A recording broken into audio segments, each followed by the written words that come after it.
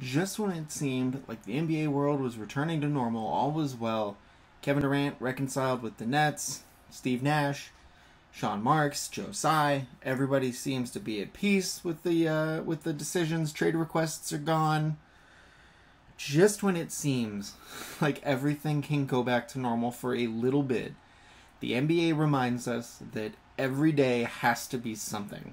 Late Wednesday night, trusty Shams, took to Twitter to drop the bombshell that the Los Angeles Lakers had agreed to trade for Patrick Beverly, giving up Talen Horton-Tucker and Stanley Johnson in the trade to bring in Beverly, who was last seen leading the Timberwolves to the playoffs, celebrating the play-in game like it was Game 7 of the finals, and then being traded to Utah. He had nothing but good things to say about his time in Minnesota. It goes to Utah, where it was pretty clear that they weren't interested in a veteran leadership who wants to help this team get to the playoffs. They're looking probably to just completely blow it up at some point with the Donovan Mitchell trade. And so, enter the Lakers.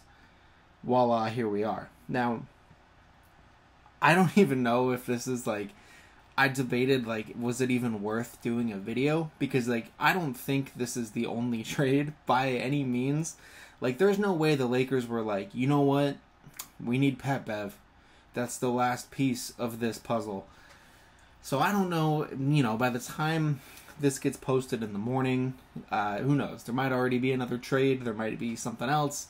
So this could be incredibly dated, incredibly fast. But because it's the Lakers, because it's the team that I root for, I had to. I felt compelled to come on here and just kind of try to sort through some thoughts I had, because I'm not a big PatBev fan.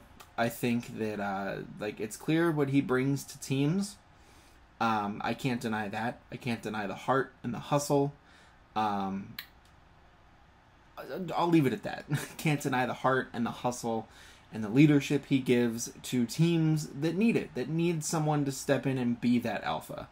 The problem is, he's on a team with LeBron James now, and there's no way he's gonna be like, I'm calling the shots now. He could be that mentor in Minnesota.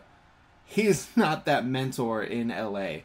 And, it got to the point where you saw him getting on Kawhi and Paul George's nerves when they were still together in LA on the Clippers. So, I can just imagine what's going to happen if he tries that. It's going to be interesting. Now, PatBev has said that the Lakers need leadership. He has said that if he was on that team, they would easily make the Western Conference Finals. So, we will see about that. But two things before I get to the big thing with PatBev coming to the Lakers. One, PatBev, not much of a shooter. He's a pretty inconsistent outside shooter. He doesn't look for his shot inside the paint either. He's not looking for mid-range. He's going to just put those black Air Forces on, and he's going to be a menace on the court for 48 minutes or however long he's playing. He's not scoring. He can facilitate and pass. He's smaller guard, so he's not rebounding. He'll scrap and he'll get in there, but he's not he's not putting his imprint all over the game unless it's on that defensive end, and he's firing everyone up with some play that's like a hustle play that fans of the team he's on love, and everyone else just kind of gets pissed. On the court, watching in the stands, watching at home, everyone's like, oh, well, here we go again. Here's PatBev doing PatBev things. The other issue, before I get to the big issue, is he's older. With this trade, the Lakers gave up basically their last two young assets outside of Austin Reeves and everyone on the G League team or the Summer League team, like Max Christie, Scottie Pippen Jr., all those guys. They better be dipping into the two-way contracts quick, because, getting older is the last thing this team needed. Yes, PatBev is an energy guy. Yes, he's a hustle guy. But he's also older than both of the players that they just gave up. So it feels a little weird when, the team was just out of gas last year, except for the younger players getting minutes for the first time, or, having to really show out and make an impression. The age showed. There was a lot of missed games at the top of the roster, and the team struggled, and they missed the playoffs. So, feels a little risky to be like, LeBron missed the most games he's ever missed over the last 2 years. AD can't stay healthy to the point that now announcers and everyone are calling him street clothes. Carmelo Anthony gone. Like, let's go get PatBev. Like, it just feels like such an odd move, and that's why I know it can't be the only move. Because, and this brings me to my biggest point with bringing in PatBev. That is, PatBev and Russell Westbrook do not like each other. This stems all the way back to Russ's time in OKC when PatBev was on the Rockets, and there was a play, pretty controversial, pretty clearly a late, dirty, whatever you want to call it, type play where Beverly hip-checked Russell Westbrook in the playoffs, leading to torn ACL, major injury for Russ, and they've had bad blood ever since. Which, I mean, honestly, dirty plays like that, like, what do you expect? Like, of course there's going to be bad blood. They've been chippy, they've been adversarial, they've been downright, like, hating on each other in different times. Russ has that famous quote where he said, "PatBev has you all fooled. He just runs around flailing his arms and screaming." And now they're going to be teammates. Maybe. So, I hope that they keep this team exactly as is. At least until, like, training camp, preseason type stuff starts. Because I would love to see it. Just once. Just once. I just want to see Russ and PatBev on the court at the same time. Because both not very good outside shooters. Both questionable decision makers when it comes to their shot selection. And neither really, like, doing a lot off the ball on offense. So running a backcourt out of the two of them just doesn't make sense from a logistics standpoint. Granted, yes, LeBron is going to be the one, or who knows, maybe they run the offense through AD when he's healthy, but either way, like, it's such an interesting thought to just sit here and imagine what that team would look like with Russ and Patrick Beverly in the backcourt. I would love to see it, but I don't think it's happening. I think those two do not like each other at all.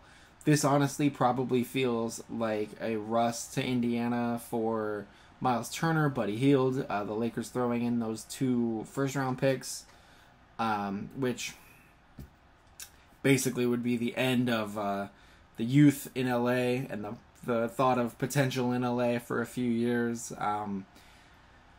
Outside of Austin Reeves, unless Austin Reeves can't hit catch and shoot threes, in which case he will probably be gone by February too. Because when LeBron signed his extension last week, that kind of sealed, I think I even said it in the video I did about that, like, that kind of seals the fate for the roster and for what the team is going to be while he is under contract.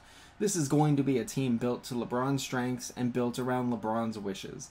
So they signed all these clutch guys in the offseason. They just traded for Patrick Beverly, gave up the last 2 young players basically that they had on the last roster. And now we kind of just wait and see what happens with Russ. I mean, I would assume it's probably going to be that Indiana trade. I know there was all that talk about the Hornets being interested because Russ is a Jordan Brand athlete and Gordon Hayward's unhappy. Maybe, the Hornets want to do something to kind of retool on the fly after all of the offseason trouble that they've had. So, who knows? Maybe it's a Gordon Hayward contract dump, PJ Washington or something. Like, I don't know. But honestly, too, probably going to wake up and find that they traded him for, like, Harrison Barnes or someone, and I'll be like, cool. Sounds great. Love it. On the flip side, I'm sad to see Talen Horton-Tucker and Stanley Johnson go. Stanley Johnson was probably the Lakers' like best player from a like hustle and energy standpoint all year. Like, that dude gave it his all every time he was on the court. And a lot of the time the older players just didn't have that gear. So you would see him like sprinting for rebounds, battling for loose balls, just trying to make stuff happen. And it's all it takes. All you want to see is your team play hard and give a damn in those games. And he definitely did, so it's sad. And for Talen Horton-Tucker, I can't believe this is where we're at. Because that dude was in, like, every trade 2 years ago. He was, like, the young, hot player to put in trades like that the Lakers could use to go get a superstar, like go get a disgruntled star. I looked it up really quick, and there were some trade suggestions involving Talen Horton-Tucker on places like Sports Illustrated that were talking about, like Talen Horton-Tucker for Jeremy Grant, for Robert Covington, for, like, so it's crazy to see how far his value fell, how fast. And I don't know if that's like an indictment on the Lakers' development, or if it's, just the cost of playing with LeBron. But I can only imagine now that he's moved on. If he stays in Utah and they keep going with this younger movement, I can only imagine he's going to blossom like basically every other former Laker has since they left this team. So who knows? It could be a combination of it. I kind of think it might be development, because this has been happening since before LeBron got there. So who knows? And like I said, I don't think this is it. So we'll see what else happens. But I just wanted to share some thoughts on this one. PatBev to the Lakers. It's wild. Not necessarily a fan. I understand. It comes with the territory. You have LeBron. You have to make these moves to try to, perceive up your team's chances at winning it all. But I like having young teams to root for, man. I like watching young players grow and develop, and I love the homegrown roster story. It's why I think Cleveland is so fun to watch. It's why Memphis is so good. It's why Golden State, other than those Durant years, stayed so popular. Like, people just like to see and root for the homegrown teams. So it's a shame. It's not surprising, though. It is to be expected. Lakers fans, in the comments, please let me know your thoughts on this, or what you think this move might be leading to, as far as other trades, opinions, anything like that. Let me know. Thank you very much for watching. Enjoy the day.